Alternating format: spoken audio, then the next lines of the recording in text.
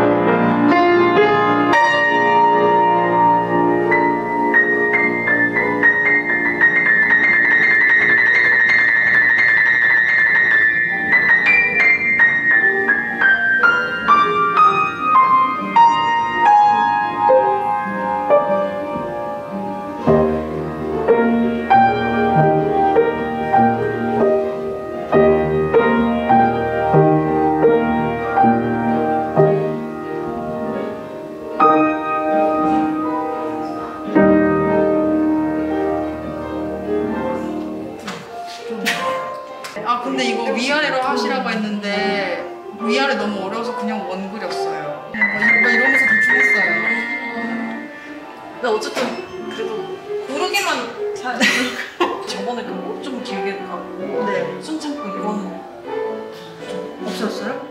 이게 왼손에서 훨씬 더 왼손에서 그 역할을 좀 해주셔야 되는데 지금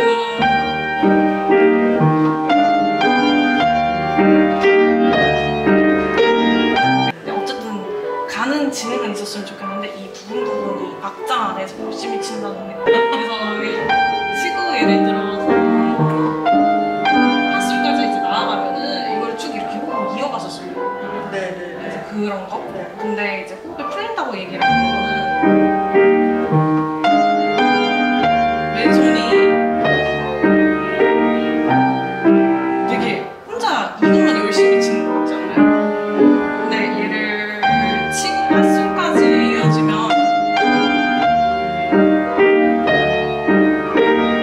왼손은 조금 더 이 다음으로 이렇게 더 바로바로 나오려고. 네네네. 그 바로 이렇게 좁혀주려고 하는. 맞아. 그 다음에 이쪽은 어떠세요? 좀 더 나오셔야 돼요. 그러니까 여기가 되게 좀 이렇게 치는. 그래서 이 부분을 얘랑 비교해서 보시면은 좀 이 부분은 비교적으로 좀 평화로운 느낌이면 여기는 좀 더 뭔가 요동치는 느낌인 것 같아요. 네. 그래서 줄이고 나서 이 뒤에 쪽을 향해서 조금 더 나아가시고 더 자연스럽게. 네. 아, 그게 아니면은 이렇게 좀 처지는 느낌이 들릴 수 있어서. 그리고 이제 여기 들어가는 거는 A 부분이 완전 끝나고 나서 B 부분이라서 더 쉬셔도 되는 것 같으세요?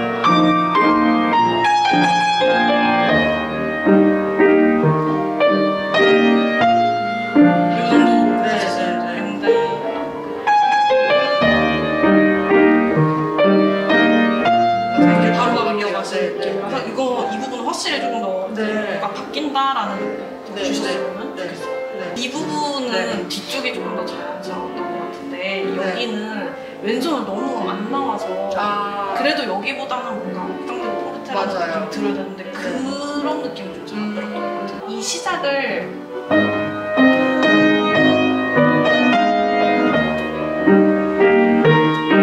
이 정도는 조금 연습을 나와주셨으면 좋겠어요. 네. 그다음에 얘랑 이제 같은 부분이죠. 이 부분이 저는 여기서 확 줄였으면 좋겠는데 그걸 스위트 피아노라고 얘기를 하거든요. 갑자기 피아노가 되는 거. 그게 저는 여기가 그랬으면 좋겠어요. 네. 지금 이 소리 너무 잘 내고 계시는데 여기서 확 줄인다는 느낌은 없어.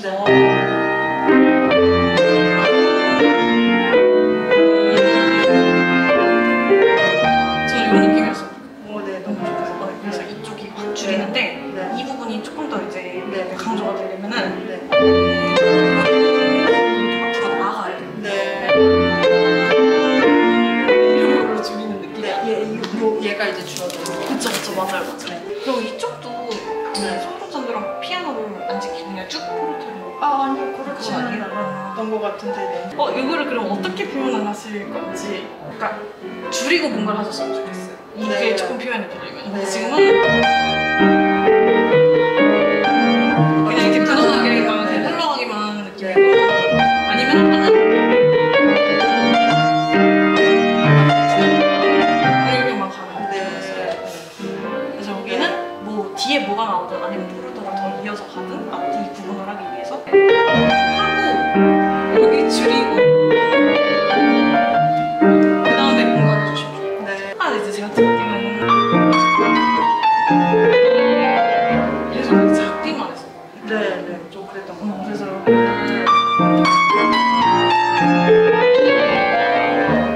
그 국어 어느 정도 유지를 하셨으면 좋겠어요.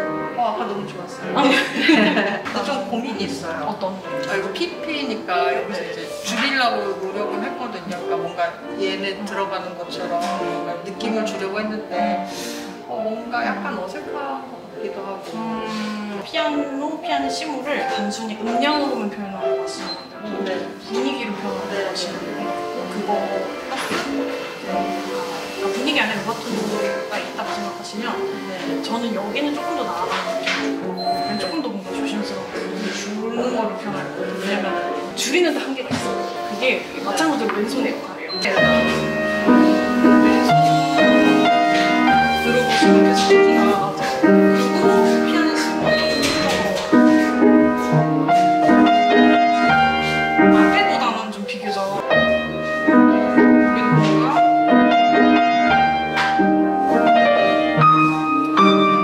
조심스럽게 치는 거예요. 그래서 그런 차이로 저는 조금 더 좋아요. 이 부분도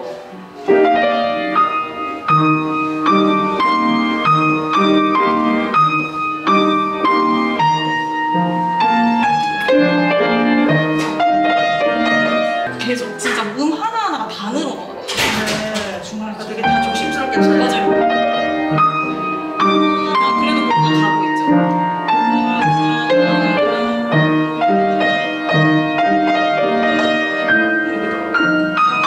제일 부드러워.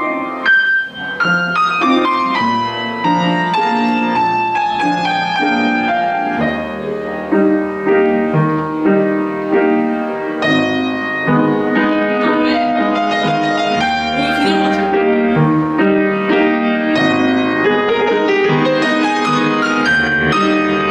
여기부터 지금 나오는 부분이라 생각하시면 이쪽이랑 여기가 엄청 대조적으로 들어가는데 네. 여기서 너무 많이 늘리지 말라. 네 맞아요. 저는 그래서 이쪽으로 이렇게 더 나아가듯이 가주시면 네. 좋겠고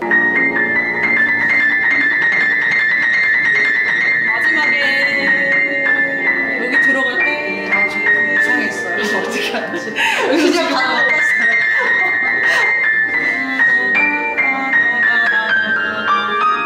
사라지게 쓰다가 다시. 네. 그리고 원 템포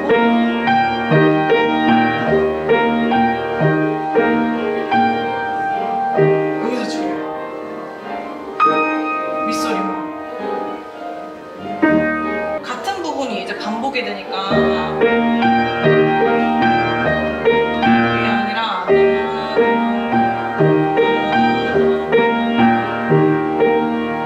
뒤에서 리타를 넣는다고 생각해 주시면 좋을 것 같아요. 그래서 여기도 뭔가 나아가셔야 되고 왼손을 여기를 끊으시던데 혹시 이유가 이유는 없어요. 없어서요? 그냥 이거 C, 이거 C 이러면서 쳤어요. 이 지속은 있긴 있거든요. 그러네요. 아, 몰랐어요. 네. 아, 얘 지속해줘야 되는구나. 있긴 있어서 지속음이 저만큼 누르고 있어라 라기보다는 저 음이 중요하다라고 하여튼, 이해하시는 네, 게 네. 더 좋을 것 같아요. 얘가 문제예요. 문제예요, 선생님. 어떤 게 좀 다 문제인데, 일단 제일 급한 문제는 이 연습 방향을 제가 잘못 잡고 있는 것 같아요. 방향을? 네, 그러니까 그때 끝 음은 힘이 빠지듯이 이제 하고 마지막 따다다 했을 때 세 번째 음이 강조가 되고 얘도 힘이 빠지고 근데 하면 할수록 뭔가 더 이상해지고 더 안 되고 그런 것 같아서 느리게 하면 너무 낮추신다. 이 정도에서 릴렉스 항상 업은 한국 써서 드셔야 돼요. 하나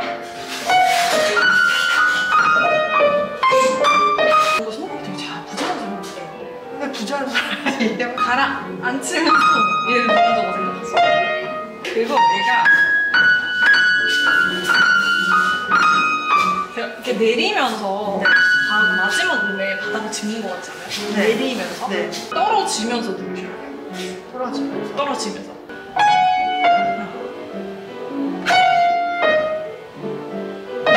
근데 얘는 떨어지면서 이렇게 툭 떨어지거든요. 그쵸. 이게 마지막 그렇죠, 마지막으로. 떨어지면서 힘 풀고 그렇죠, 치기 전에 치기 전에 힘 풀고 어려워. 지금 벌써 여기 그래서 일단은 천천히서부터 그게 돼야 되는 거고 됐을 때 속도를 조금 내리시거나 아니면은 여기부터 요것만 붙이든가 아니면 두 개만 붙이든가 약간 이런 식으로 이제 조금 묶는 것도 한 번에가 아니라 두 개, 세 개 이런 식으로 가보시면 돼요. 그 다음에 천천히 쓸 때 왼손하고 붙였을 때도 되는가? 네. 왼손 아직 저희 안 붙였잖아요. 이게 오른손이 천천히 됐어요. 근데 이제 그럼 왼손 잡고 했을 때 안 될 수 있거든요. 그렇죠. 뭔가 이게 바뀔 수 있어요. 그래서 오른손을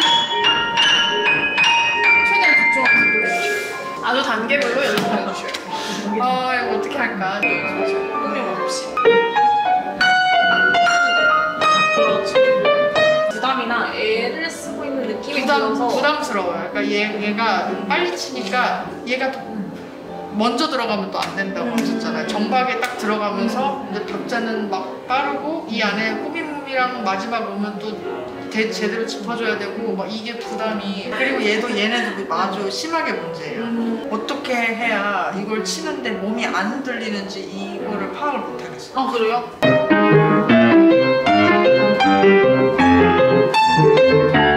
흔들리잖아요, 그렇죠? 근데 저거보다 확실히 좀 덜어진다. 그래. 패대기 치는 느낌으로 힘을 받으려고 하시다 보니까 그러다 보니까 이게 받고 나서 딱 유지를 해주셔야 되는, 그러니까 딱 지금 그게 있어야 되는데 그게 없어요. 그래서 이게 이 충격이 몸까지 받아서 흔들리는 쪽인 것 같아요. 몸을 내고. 그러니까 얘를 치고 유지는 간단히 그렇죠. 치기 전에 이 동작인 거지 치고 나서는 유지해 주셔야 돼요.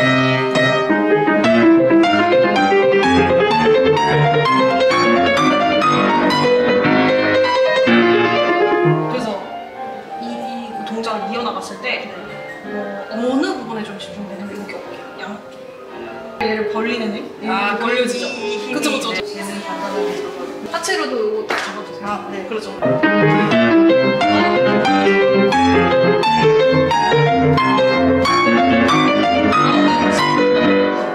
지금 좋은데요?